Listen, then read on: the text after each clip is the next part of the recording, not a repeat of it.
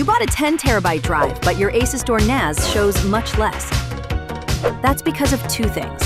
First, hard drives use the decimal system, but your NAS uses binary. That automatically shrinks the displayed capacity. Second, the file system reserves some space for management and metadata. A simple rule for you to remember is usable storage equals manufacturer capacity times binary factor times 1 minus file system overhead.